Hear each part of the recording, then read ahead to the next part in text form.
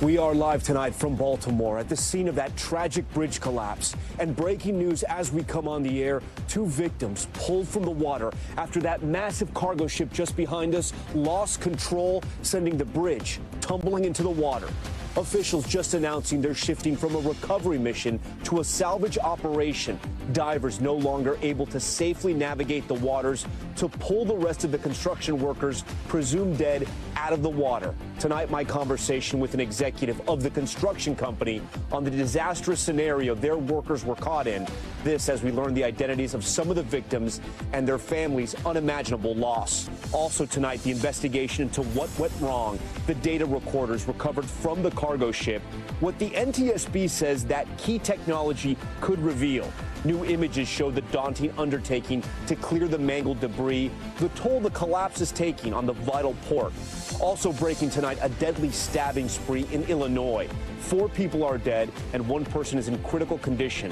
What we're learning about the brutal attack and the suspect now in custody. Trump blasts the gag order. The former president ramping up his attacks on the judge. In his New York hush money case, his pointed words for the judge and his daughter. Plus, Garrett Hake's exclusive interview with new RNC co-chair Lara Trump. Her reaction to voters weary of Trump's takeover of the Republican National Committee. This as President Trump is expected to attend the wake of a New York City police officer shot and killed during a traffic stop.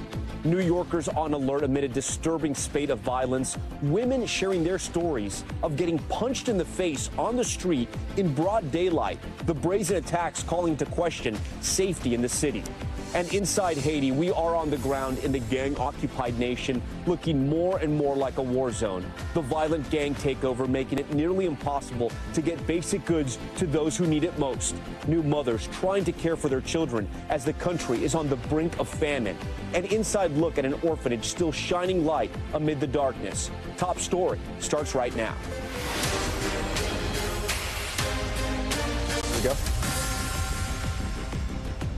And good evening. Top story coming to you live tonight from the site of the deadly and devastating Baltimore bridge collapse.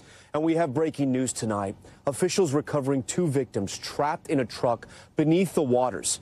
Authorities moving from a recovery mission to what's now being called a salvage operation, saying it's no longer safe for divers to search the waters for the rest of the victims. You can see some of the fog that has rolled in just behind us. That is just one of the dangers these divers are facing.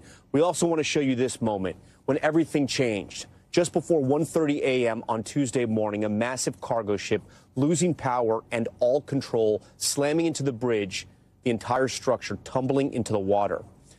Now, the crash sending 8 construction workers on the bridge plunging into the waters. We know that 2 were rescued and are just learning 2 victims were pulled from the waters, trapped in a pickup truck near what was once the middle of the bridge. Officials saying they're calling off the rest of the rescue mission, leaving families of those 4 men without any closure. I was able to speak with the vice president of Bronner Builders, the company who employed the men, his heartbreaking reaction over everything that's happened. Plus this as we start to learn the identities of those who did lose their lives. Fathers and husbands working overnight to support their families, now mourning such an unfathomable loss. The NTSB recovering the ship's data recorder, hoping it unlocks key information into what went wrong.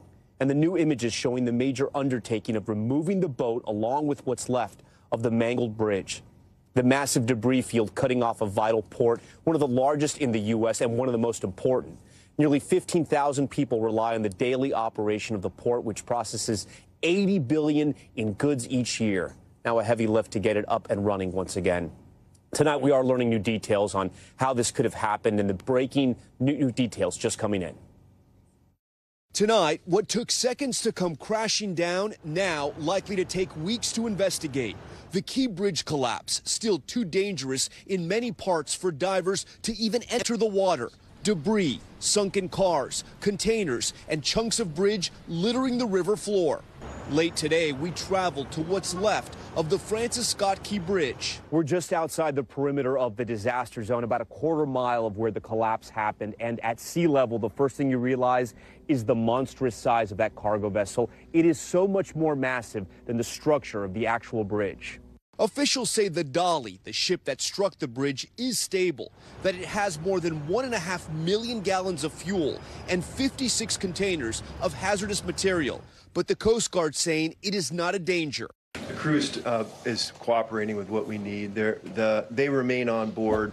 But outside the ship, investigators hitting a snag. The search and recovery efforts have been hampered by the weather here in Baltimore. There's been a steady rain all day, patchy fog, and temperatures in the 40s. But in the water, it's even worse. Divers won't be able to see anything. They're going to work by feel with their hands once we get on a target.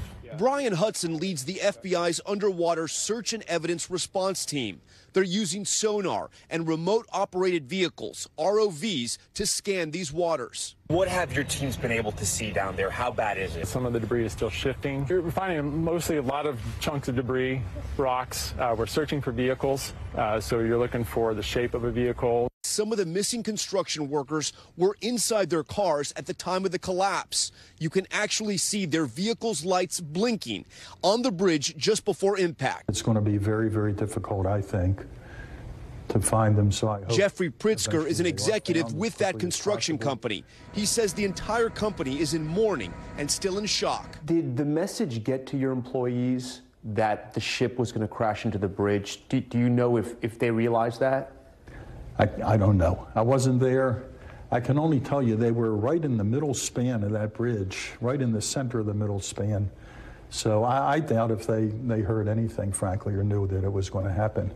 And then what you're saying they may have been caught completely by surprise? They may have been. He says one member of their crew miraculously survived and is still unable to speak about what happened. What's it like to know that your coworkers were here one day, went on the job, and didn't come home? It's just a horrendous feeling. It's a horrendous feeling for everybody here. As I said, nothing like this has ever happened. We're doing everything we can to assist the employees' families with all the benefits that they're entitled to. What's your message to them to make sure they recover some remains or give some type of closure to the families? Well, my message to them is please be careful. And we don't want any more lives lost. You know, when you think about it, as horrendous as it is to think about it. Among those missing, Miguel Luna, a father of 6 from El Salvador. There he is at a gender reveal party for his grandchild just this month. And Maynor Yasir Suazo Sandoval, his brother, emotional, saying it's not easy seeing the bridge now, knowing that monster of iron is trapping my brother. So for more on the latest out of Baltimore and how this has now shifted from a search and recovery operation to a salvage operation, we're joined live now by the president of the Baltimore City Council, Nick Mosby. Mr. President, thank you for joining us. It's hard to say that phrase, salvage operation, when you know there are still 4 members of your community that are trapped under that water. Yeah, you know, the priority the entire time has been the sanctity of life, ensuring that we held a process that was of dignity, that really spoke to who these men were, to their communities and their families. And divers have been literally working around the clock. Unfortunately, it was determined by the federal, state, local subject matter experts that the conditions are just too severe to try to continue to look into. What did they tell you? Because we spoke with the FBI dive team today. They relayed the same information. We were out there today. You can just see it from here. It's dangerous. There's fog, there's rain, and there's zero visibility in the water. Are you hearing the same from the local dive teams as well? Yes, I mean, you got to think about the level of concrete and steel and the conditions. And when you weigh all those factors together, I think that they've gone as far as they can go. And fortunately, they were able to recover 2 bodies, but they were not able to recover the others. What type of information are you getting from officials that if they can't even dive in these waters, how do they take out all that concrete, all that steel, the cars, the container ships in time to get this port up and running again? Well, the reality is we're going to have to bring huge barges in that are going to have tonnage lifters on it that will be able to go in, extract the metal, and you know it's going to be a tough, complicated job. But the Corps of Engineers, the federal government, has said that this is a priority. We've heard from our president yesterday in very strong fashion, in very direct fashion, that opening up the Port of Baltimore is critically important. And then how is this affecting your residents day to day already? What have you heard? Well, outside of the trauma of folks that see this bridge as symbolism to upward mobility, to their livelihood, it literally connects the city and the county, connects them to all the jobs at the port. That's dramatic as it relates to timing, as it relates to transportation and driving and need. So, this people who show up here get paid by the hour, get paid by the day. They have to show up. They can't get paid. Exactly. The state is currently looking at taking action to try to support the workers at the port. But this has huge residual effects, not just to these communities, not just to the city, but to the global economy. You have faith in the current leadership, in the White House, in the country. Sometimes with the news cycle, we can move very fast off tragedies like this, too fast. How do you make sure people don't forget about Baltimore? I think the reality is, this is the 9th largest port in the country.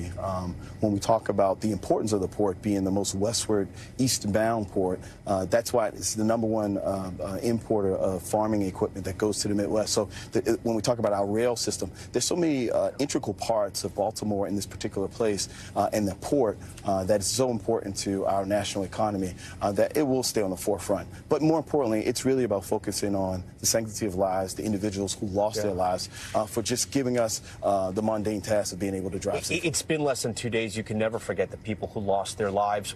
Besides that, what is keeping you up at night? It's the community, right? So so we move on from search and rescue to now salvage. How do we turn some normalcy back to something that's really important to our local economy, meaning the port? How do we turn some normalcy back to the individuals that will have to take these commutes every single day? I mean, from going from one point to the other point, maybe took 5 minutes. Now that's going to be 45 minutes, 50 minutes, an hour. So when we talk about transportation, particularly for our essential workers, it's going to be a challenge, but we have to all work together. Baltimore City Council President Nick Mosby, we thank you so much for your time. Thank you so much for being here on Top Story. Tonight, investigators are still working around the clock to determine how this disaster happened. NBC's Tom Costello has the very latest on the trail of evidence and where it's headed. While the Dolly remains trapped under tons of wreckage from the collapsed bridge, NTSB teams were on board today, gathering evidence and identifying key crew members to interview. Already, investigators have downloaded data from the ship's so-called black box, including the ship's speed, position, power, and throttle settings at 1:30 a.m. Tuesday. That will help us, enable us to begin to put together a timeline of events that occurred prior to the striking of the bridge. NTSB Chief Hamady says investigators will also look at whether the ship received contaminated fuel, which could have shut down the engines, causing it to lose power before crashing into the bridge. Engineering experts calculate it hit with roughly 30 million pounds of applied force. A bridge like this one, completed in the 1970s, was simply not made to withstand a direct impact on a critical support pier from a vessel that weighs about 200 million pounds. While the Key Bridge was built to 1970s standards, those standards changed after a freighter hit Tampa's Sunshine Skyway Bridge in 1980, killing 35 people. Today, bridge support structures must be protected with barriers, like reinforced islands on Tampa's new Skyway Bridge. If the bridge had been designed to the revised specifications that took into account the ship collision conditions for that bridge, it would not have collapsed. Nearly a dozen ships are tonight trapped inside the port, even more outside, amid warnings that the supply chain and livelihoods are in jeopardy. We are concerned about the local economic impact, with some 8,000 jobs directly associated with port activities. Michael Clark's business receives and empties containers from the port, then ships the freight. Now he's losing business that's going to other ports. Right now, we don't have any containers, and we can't get any containers. So immediately, our business has shut down. And Tom Costello joins Top Story once again tonight. Tom, throughout their investigation, is the NTSB going to hold anyone liable? I know right now this appears to be a freak accident, but what are you hearing? Bottom line here, the NTSB will take up to 2 years to have a complete and full report, and they will likely pinpoint who or what went wrong and the process by which it went wrong. But today it was Secretary of Transportation Buttigieg who said if an individual company is found to be responsible and liable, they will be held accountable. What that means, we don't know. And Tom, as you know, the story is changing pretty fast. We had some news earlier in the broadcast about the 2 bodies that had been recovered here. But now that this mission is changing once again in just 2 days, going from a search and recovery to a salvage mission because it's just too dangerous for divers. Yeah. You've covered a lot of these accidents. What does that tell you about the sort of the accident that we witnessed in real time and what we're seeing just over our shoulders? You know, I talked to the NTSB chief today. I've covered the NTSB for 20 years, and we both agreed this is perhaps the most complex and difficult investigation the agency has undertaken for a long, long time. But the Department of Transportation for Maryland said today its priority is to get that port reopened as fast as possible. It's got to clear the wreckage and then hopefully reopen enough of the port pathway that the ships can get in. That's vital to the economy here. So that's going to be number one. I think we're talking weeks, best case scenario, maybe more than a month. Worst case scenario, the investigation, though, that will take 12 to 18 months and then probably 2 years before the final report is all done. That timeline gives you a scope of this investigation. All right, Tom Costello for us tonight. Tom, we appreciate it. We'll have much more on the bridge collapse from here in Baltimore throughout the broadcast. But we're also following some breaking news out of Illinois, where authorities say a man went on a stabbing spree in Rockford. That's about 90 miles west of Chicago.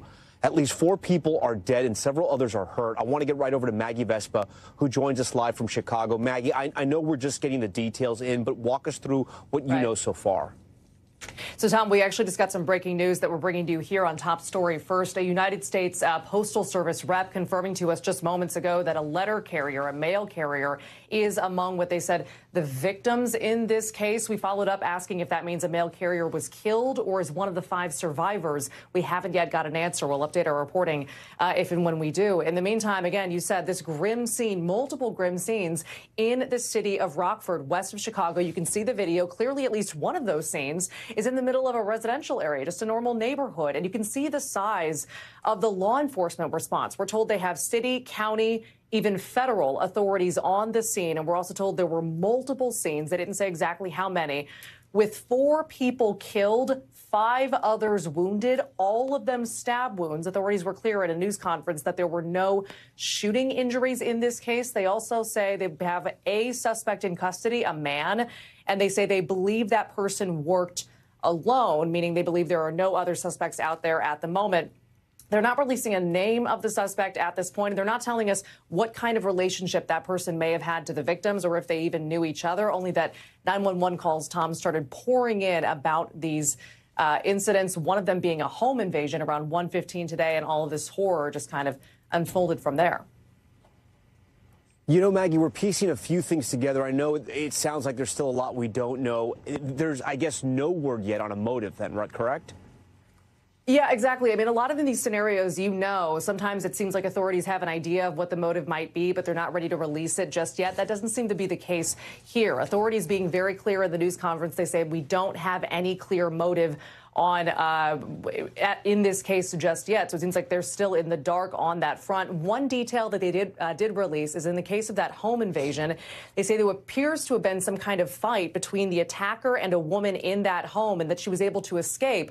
After she came running out, they say she had defensive wounds on her hands and her face. She survived and was helped by a good Samaritan. But again, they're not saying what kind of relationships exist here, if any, and the motive still a huge mystery in this case in Rockford, Tom. All right, Maggie Vespa covering those breaking developments for us. Maggie, we appreciate that. We now want to turn to the race for the White House. Former President Trump condemning a judge's decision to impose a gag order in his New York criminal hush money trial as he prepares to return to the campaign trail. And tonight, in an NBC News exclusive interview with our Garrett Haake, new RNC co-chair Lara Trump said the GOP needs to unite behind her father-in-law. Here's Garrett with that report. Former President Trump tonight slamming a judge's gag order in the New York hush money case now set to go to trial next month. The judge writing, Mr. Trump's previous comments have been threatening, inflammatory, and denigrating. But Mr. Trump calls the order, which bars him from publicly discussing witnesses, jurors, or court staff, vicious for, quote, wrongfully attempting to deprive me of my First Amendment right. The order does not prevent criticism of the Democratic DA or the judge. He's a Democrat judge. He wants to do that because They're all trying to damage Trump as much as possible. It's having the reverse effect, but maybe someday it won't. And tonight, the new RNC co-chair, his daughter-in-law, Laura Trump, telling NBC News it's time for Republican voters who backed other candidates to fall in line. How do you convince them? Do you agree with the premise that they need to be convinced? The option is Joe Biden or Donald Trump. And so whether you like his personality or not should not have any bearing on anything. We would love to have them come back. She's arguing the GOP must embrace voting early and by mail and turn the page on 2020, even as the presumptive nominee still falsely claims he won. And it was rigged, and it was stolen. Is it going to be the position of the RNC in 2024 that the 2020 election was not fairly decided or that it was stolen somehow? Well, I think we're past that. I think that's in the past. We learned a lot. Certainly, we took a lot of notes. Right now, we have 23 states that have 78 lawsuits in these states to ensure that it is harder to cheat and easier to vote. And tomorrow, New York City will have 4 presidents in town. Donald Trump to attend the wake of a slain NYPD officer.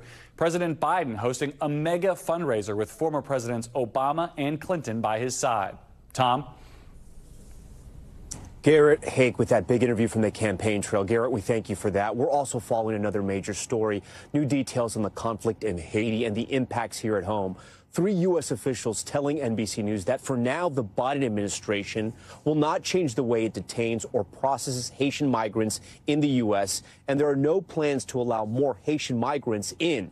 Nearly 500 human rights organizations sent a letter to the White House calling to temporarily stop deportation of Haitian migrants because of what's happening there in the country. Now, this decision comes as the situation in Haiti worsens. Our Ellison Barber going inside the island nation and spoke to residents there as their country teeters on the brink of famine and complete gang control. From the outside, Haiti is a nation on the brink of total anarchy. Getting out is a major feat, and getting in takes time, too. It took days for our team to get clearance from the Dominican Republic's government to cross their border into Haiti. We're crossing into the border this side. Once we walk through here, we're in Haiti. We'll get in this car and make our way to the next location. These people, they're waiting, but they've been told that they can't cross today. Gracias. Because the market inside is not open today. We made our way through Guadamente, Haiti. Violence in Port-au-Prince is relentless. Police and gangs battling it out in the streets almost every day.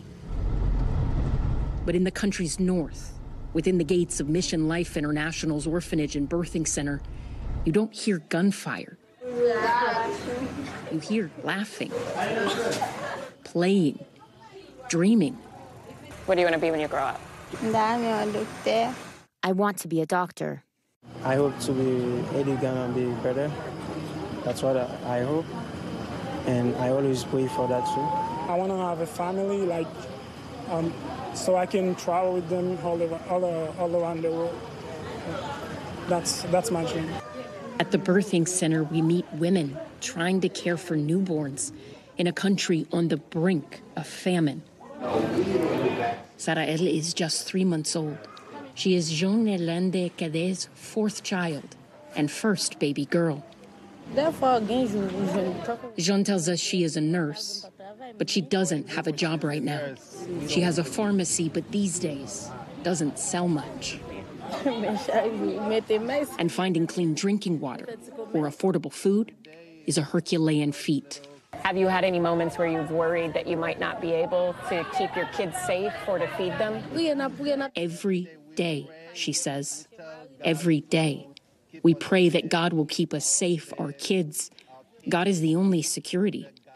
So there are midwives and nurses like this woman who are working hard to care for patients, but one of the challenges in Haiti, whether it's a small nonprofit like this or a big humanitarian organization like the World Food Program, is getting in supplies that they need. You see this? Empty spaces where there should be more medical supplies. They have it, it's here, but because gangs currently control the majority of the ports in this country, and most of them are closed, humanitarian aid, medical supplies, it isn't getting in as fast as it's really needed in places like this. When we ask people what they think of Haiti's gangs, and notorious gangsters like Jimmy Barbecue Cherise, almost immediately they stop talking. I don't think about that. They'll tell you they do not want to live in a Haiti like this. They want to elect new politicians who hold legitimate elections and are not corrupt. They want some help from the international community to reestablish security, but ultimately they tell us true change will come from Haitians. Military intervention will not be the real solution, she says. And second of all, we don't like for people to give us fish, teach us how to fish. Because Haitians are able to do it themselves. We only need to be standing on our own feet. We've spoken to a lot of the moms here, and no matter how young or how old their children are, we asked them what is their hope for their child's future. And every time, the answer is pretty much the same. They say they hope that they will have a peaceful future in Haiti, and that right now, their kids don't go to bed on an empty stomach. Tom? It is so incredible, Ellison, that those people there, including the children, can still find hope. We thank you. Please stay safe. We'll have much more ahead tonight from Baltimore, where authorities have called off recovery efforts for the remaining victims of a bridge collapse. And tonight, more questions about what was happening on that cargo ship before it crashed into the bridge. One expert walks us through what ship pilots are trained to do when one of these massive vessels loses power. Plus, we're following other major headlines tonight, including a disturbing pattern of violence in New York City. Why women are taking to TikTok saying they were punched in the face at random. We speak to one of those women about that terrifying incident, plus what the NYPD is saying. Stay with us.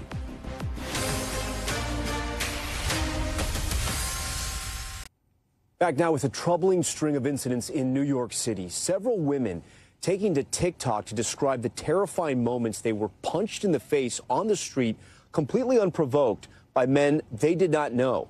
The NYPD tonight says they've made at least one arrest as questions mount about whether these cases could all be linked. NBC's Stephen Romo has this story. I was literally just walking, and a man came up and punched me in the face. Stories from New York City women going viral on TikTok. I literally just got punched by some man on the sidewalk. Their videos detailing how they're allegedly getting punched in the face completely unprovoked. Several women have posted these videos describing similar allegations in just the last week. Hallie Kate posted about an assault on Monday. She says she had to be treated at a local medical facility for injuries to the left side of her face. Oh my God, it hurts so bad. I can't even talk. Olivia Brand posting updates on her own experience earlier this month after commenters on TikTok started connecting the two cases. I did just get a call from the New York Police Department detective. The NYPD says it's investigating the incidents, but says it's unclear right now whether they're connected.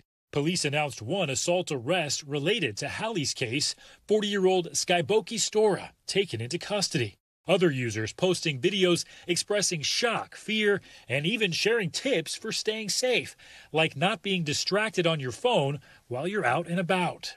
It's not the first time this type of incident has been reported in the city. When videos like that first started popping up, everyone was sending them to me and commenting and adding me and saying look, this girl went through something similar. Elio Wagner says she was punched in the face by someone she didn't know last September. So we were kind of walking toward each other, and he didn't seem crazy or scary or anything. And then before I knew it, he kind of went at me diagonally and punched me in the face and ran that way. NYPD data from last month shows many crimes are down in the city compared with last year, including shootings, burglaries, and murders. But felony assaults are up. Broken down by week, misdemeanor assaults are up 10% compared to the same period last year. However, this data is not broken down by gender, and some women like Elio, who carries a self-defense kit, saying in light of recent attacks, they don't feel safer. I love New York, but as a woman, it is very scary. So I kind of feel safer, carrying something with me to defend myself. That way, in case it happens again, I'm not completely defenseless. Stephen Romo joins us tonight live from New York City. Stephen, I'm learning something now about that self-defense kit as well. What else are we hearing about this one suspect that is in custody tonight? Yeah, we've learned quite a bit about him, Tom. Skyboki Store, he actually is a bit of a fringe political figure, ran for mayor of New York City back in 2021, and he has now been charged with this assault for one of these cases. It's important to point out police have not identified him as a suspect in any of the other cases. We did try to reach him and a lawyer for him today to get more information from them directly, and we were not able to hear from them tonight. But certainly these other cases as well. More to follow on that, Tom. Yeah, Steve, a big thanks to you and your team for putting that news on our radar. We want to move on now to the growing outrage over a racist crime involving the Utah women's basketball team. The incident all unfolding ahead of the team's opening game at the NCAA tournament. And now tonight, the FBI joining the ongoing police investigation. NBC's Dana Griffin has this one. Racism is real, and it happens, and it's awful. What was supposed to be a thrilling start to the NCAA tournament, young, dynamic off the bench, turned a shocking racist experience for the Utah women's basketball team Thursday as they walked from their hotel to a nearby restaurant. The vehicle drove by and several racial slurs were yelled by the occupants of the vehicles. The team, made up of black, white, and Latina athletes, was staying in Coeur d'Alene, Idaho, 35 minutes from the Spokane, Washington arena. Surveillance video shows the team inside the restaurant and later leaving, but not the actual incident. After dinner, it happened again. According to the police report, the drivers of two trucks revved their engines and yelled the N-word. Coach Lynn Roberts addressed the incident Monday night following their loss to Gonzaga. For our players and staff to not feel safe in an NCAA tournament environment, it's messed up. The NCAA and Gonzaga helped the team move to a new hotel as a safety precaution. The FBI says they are prepared to investigate. To the young women who endured racial slurs while visiting, I offer my most sincere apology. A press conference Monday to denounce the hate cut short. You're out of order. After a man the mayor described as a known white supremacist interrupted. This press conference is ended. The area has a long history of racial conflict. The latest, a new stain many locals want no part of. It is not who we are. It's not what we want to represent. Police are interviewing witnesses and looking at surveillance video. The FBI also went on to say that if in the course of this investigation information comes to light of a potential federal violation, they are prepared to get involved. Tom? All right, Dana, thank you. When we come back, we continue our coverage of this deadly bridge collapse live from Baltimore. We know the boat lost power before plowing into the bridge. So was there anything the ship pilot could have done?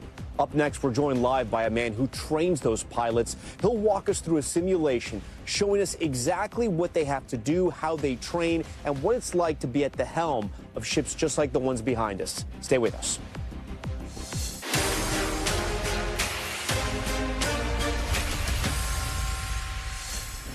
We are back now here in Baltimore, where the recovery mission for the bodies of the 4 remaining victims of the Francis Scott Key Bridge collapse has turned into a salvage operation. You can see the wreckage rising out of the water just behind us. That cargo ship there decimating the bridge. And as we mentioned earlier, it suffered a complete blackout and engine failure before it crashed. For more on the training procedures for cargo ship pilots, which is so critical, I'm joined tonight by John Flanagan. He's the Vice Principal of Academic Affairs at Maritime Professional Training. John, thanks so much for joining Top Story. You train pilots for a living. How are pilots able to navigate these ships? How do you train them with the technology in front of you? Walk us through what a typical day would be like inside that simulator. Hey, Tom, thanks for having me. So a typical day inside the simulator, we queue up an exercise similar to what you would see here. We would give the pilots or whoever our students are a briefing of what the exercise is going to entail and, of course, the objective of the exercise. We would run the exercise. We would monitor them, see what actions they take. We have kind of a general sequence of events that are followed. And then after the exercise is concluded, we'll restate the objective, and then we'll conduct a thorough debrief. John, so what our viewers are looking at right there, it's essentially what the bridge looks like on the cargo ship that we have just behind us here, right? But the screens are all, I guess, video screens, and then the controls, though, they actually work like the boat would work? Exactly. It's a full mission simulator, so this simulated model of a container ship reacts exactly like the actual model, the actual container ship. The ship is going to react to the sea and the swell, the bottom of the seafloor, exactly like it would in real life, Tom. John, I can't tell because of my location, but is the simulator actually moving? Is the simulator working right now? Is this kind of what the pilots would see in the bridge if they were on, say, the Port of Baltimore? Yes, exactly. We're outbound right now. We're actually just about approaching the simulated model of the Francis Scott Key Bridge. The simulator is moving. We are underway, making way. And, yeah, this is exactly what they would see if they're outbound Baltimore. John, I'm curious. We know that the boat here, the Dolly, was going about 8 knots, 9.2 miles per hour. How fast are you going right now tonight? Yep, right now we're going 8.6 nautical miles an hour, so a similar speed to that of the Dolly, apparently. So, you know, I know you can't get into specifics, and I know you actually, I'm not completely sure, but I don't think you trained the actual pilot in this case. But I do want to ask, is there a simulation for the ship becoming a total blackout, as the Pilot Association has told me today that that's what happened? There was a total blackout, and the engines just did not come back on. Right. So we train all sorts of people at MPT. So pilots are some of our students. Usually what will happen is they will say, okay, we want to have this scenario in this port, and we want to simulate on these type of ships the following emergencies. And one of those could be a total blackout of the vessel, or total engine failure, rudder failure, something of that nature. And again, these pilots, they would have to follow an emergency operating procedure, and they would essentially see how they do in that particular operation. John, how difficult is it to successfully navigate in the simulator a blackout where the engines just don't work anymore? I mean, is that the worst case scenario? I would think, you know, maybe just above the ship actually taking on water and sinking? I mean, it is one of the worst. I would say it's probably definitely top 10, if not top 5, just due to the interconnectedness of everything that we have. I mean, you can see all the electronics that I have here, Tom. It's significant. So when the power goes out, some of this equipment has a battery backup. But again, you know, sometimes those batteries don't have enough juice to supply the power to it. So if there's a complete and total blackout, then yeah, that's certainly some of the worst things that could possibly happen. John, finally, you do so much training there, but nothing really comes close to the real thing. And a situation like this, what I'm seeing with my eyes, the reality behind me, I mean, is there any training that can sort of put you in that position to know exactly what to do? Oh my goodness, I would say no. It's all based on the situation. So we can simulate here all day long, but at the end of the day, it is up to the professional judgment experience of that pilot. What do they see that's actually happening, and then the decisions they make after that. It's totally based on the situation. But we can prepare and prepare and prepare. But again, it's all about, you know, the experience and really the situation at hand. John Flanagan, we appreciate your time. We thank you for walking our viewers through how you train these river pilots. Coming up next, the latest on the raids of Sean Diddy Combs' homes. The weapons found inside his LA and Miami houses as this artist faces multiple sex trafficking lawsuits. That's next.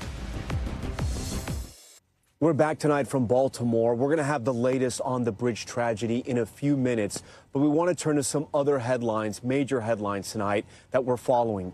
Former Connecticut Senator and Vice Presidential candidate Joe Lieberman has died at the age of 82. Kelly O'Donnell has a look back at his career that cemented him in American politics. Devoted to public service and his deep personal faith. Joseph Lieberman was a 4-term U.S. Senator from Connecticut, and a man of history as the first Jewish American on a presidential ticket, Al Gore's running mate in 2000. Tonight, I am so proud to stand as your candidate for Vice President of the United States. Senator Lieberman died this afternoon in New York. A statement from his family said his passing followed complications from a fall, a hawk on defense. His support of the Iraq War cost him among Democrats. Lieberman became an independent, later a founder of the No Labels organization, and his friendship with John McCain was part of his break with the Democratic Party. I'm here to support John McCain because country matters more than party. An Orthodox Jew, Lieberman often walked to critical votes in the Senate, moved by faith and a desire for common ground. All right, we thank Kelly O'Donnell for that. We turn out a Top Stories news feed and new details tonight on the raids of the homes belonging to Sean Diddy Combs. Multiple sources confirmed to NBC News that federal agents found firearms during the searches in L.A. and Miami. It is not immediately clear what kind of firearms were found or who they belong to. Combs is reportedly the subject of a federal criminal investigation and is facing multiple sex trafficking lawsuits. His attorney says Combs is innocent and will be clear. Popular video game streamer Tyler Blevins, also known as Ninja, revealed that he has been diagnosed with cancer. In a post he shared on X, Blevins said that doctors removed a mole on the bottom of his foot and it turned out to be melanoma. Blevins says the doctors are optimistic that they caught it in the early stages. He urged his followers to get their skin checked. Ninja is the most followed person on Twitch and is currently one of the most popular personalities in esports. And a consumer alert tonight, Subaru recalling 118,000 vehicles due to safety concerns with airbags. The company recalling Outback and Legacy vehicles from 2020 through 2022. According to federal regulators, a piece in the car's sensors can crack and short circuit, which could prevent the front passenger airbag to deploy in a crash. Subaru dealers will replace sensors in the front passenger seat free of charge. All right, we want to move overseas now to Paris, where preparations are underway for the 2024 Olympic Games. Hundreds of thousands will be flooding the city this summer to watch the world's top athletes compete. But with that major influx of spectators comes concerns. This year, city officials are gearing up for what will be a historic security operation. NBC's Keir Simmons has that story. When the spectacular Olympic opening ceremony gets underway on the Seine this summer, this may be the best seat in Paris. NBC News was given exclusive access into the operation to keep athletes and spectators safe, including from the air. The Château de Versailles. It's a bird's eye view of an unprecedented Open Olympics in the heart of this beloved city. So we're over the River Seine right now.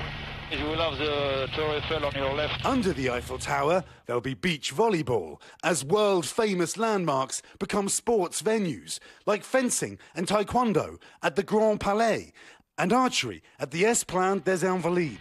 The heart of Paris, hosting so many Olympic events, officials say the security operation will itself make history. There will be 45,000 security personnel across Paris.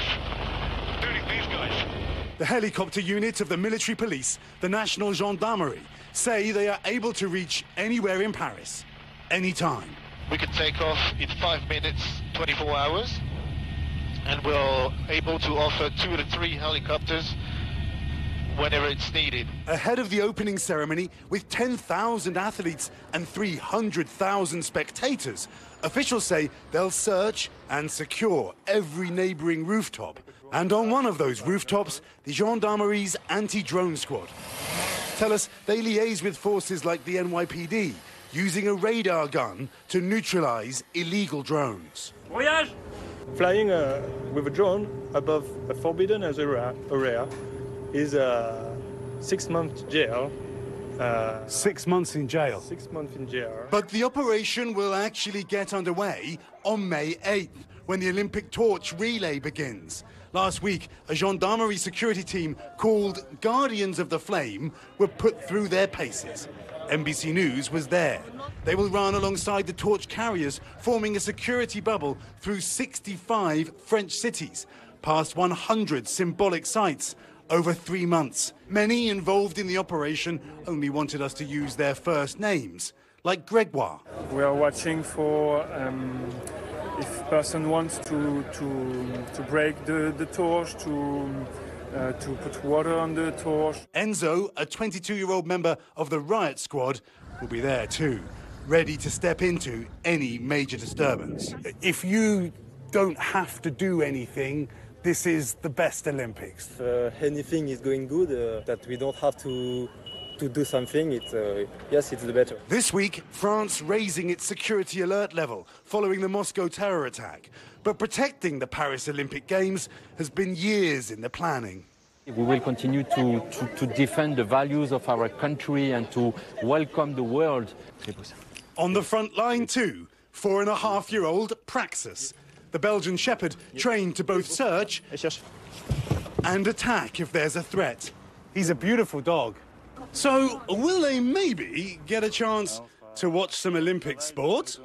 We'll be working, he says. So we're performing a 360 around the village.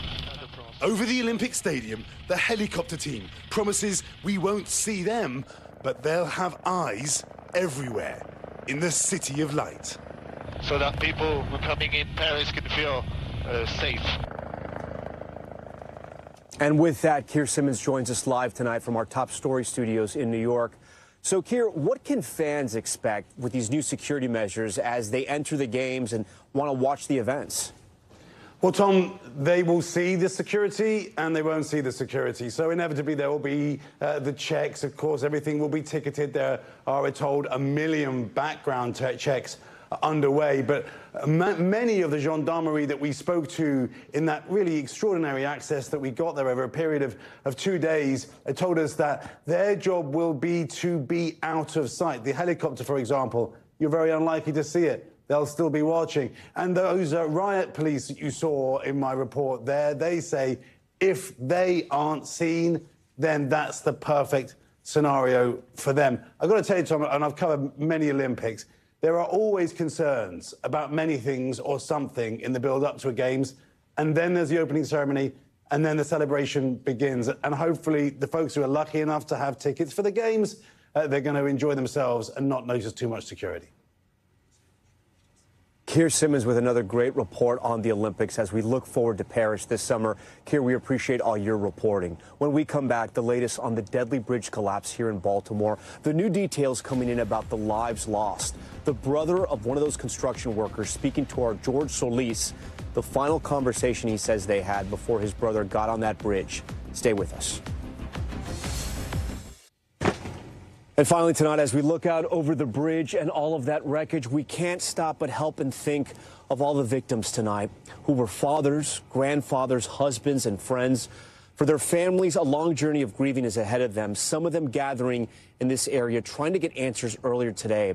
That's where our George Solis met the brother of Maynard Yasir Suazo Sandoval from Honduras. George, thanks for joining Top Story tonight. What did that brother tell you?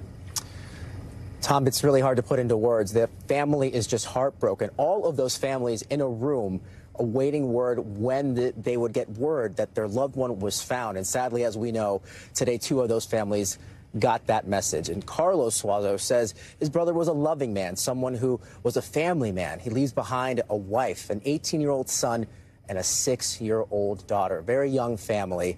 He spoke with me. It was hard for him to put into words what this means. They were hoping for some good news.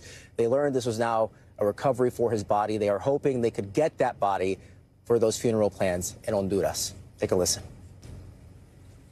De despedirme de él, me dio un abrazo y lo último que recibí, domingo a las 3, un abrazo de despedida. Y nos despedimos porque él iba para su trabajo, entraba a las 7 de la noche el domingo, yo entro hasta el lunes. Y fue la despedida que tuvimos y no. Yeah, Tom, so that last moment with him, giving his brother a hug, not knowing that would be the last interaction those two would have. You know, it is so tough for this community, it'd be tough for anyone. But as we just learned there, a lot of these family members, they only speak Spanish. They're getting this information, sometimes secondhand. Mm-hmm. There's a lot that we still don't know. I mean, there are 4 families that still have no idea where their loved ones are. There's the language barrier. I had a chance to speak with the construction company earlier, and they said they're doing everything they can, including the owner meeting with all the families and providing them all the benefits they can. But I can't imagine, and once understanding what those family members went through, I mean, we learned today they likely were taken completely by surprise. Yeah, that's right, Tom. And in any language, this fear, this heartbreak, it translates. We see it in the community. We hear it in the voices of the people that have come out to pay their respects to all of those workers. Think about what that bridge represents to the people of Maryland, of this country. That bridge is resiliency. And they were just hoping for some good news in all of this, that they would find those bodies. And unfortunately, obviously, that was not the outcome. We only have about 40 seconds here, but is Baltimore rallying around these families? Are they supporting them from what you're seeing? Absolutely. And as we've heard Governor Westmore say, Maryland strong, Baltimore strong. Everyone here united. We know there's going to be vigils. We know there's going to be a lot of support for these families and these communities that are impacted by the loss of the bridge and these families that have been affected by this tragedy, Tom. We really hope they get the support they need right now. George Solis, who has been leading a lot of our coverage here in Baltimore, we thank you for that report and everything you've been doing over the last couple of days. We thank you for watching Top Story tonight. I'm Tom Llamas in Baltimore. Stay right there. More news on the way.